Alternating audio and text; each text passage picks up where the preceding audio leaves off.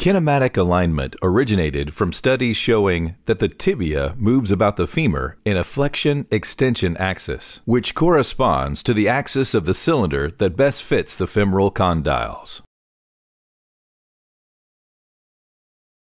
The flexion-extension axis is parallel to the distal joint line, as well as the posterior joint line of the femur.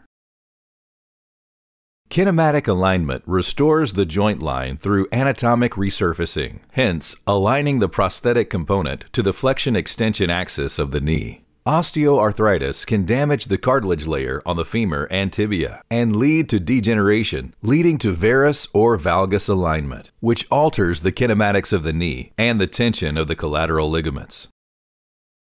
Kinematic alignment restores the pre-arthritic condition starting from the femur, compensating for cartilage wear to reference the native joint line, and cutting exactly the implant thickness on the two condyles, both distally and posteriorly, which resurfaces the femur and aligns the component to the cylindrical axis.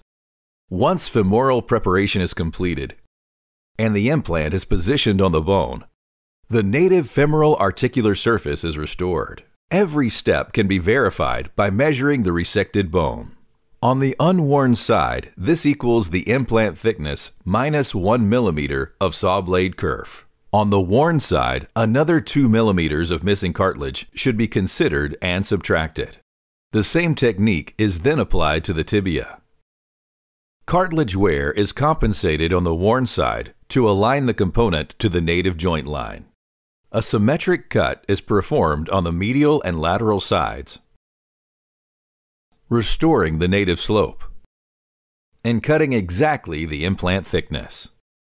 Once the tibial component is in place, the native tibial articular surface is restored. Through anatomic resurfacing with no ligament releases, kinematic alignment restores the native joint line, as well as the limb alignment of the patient, for a truly personalized implant placement.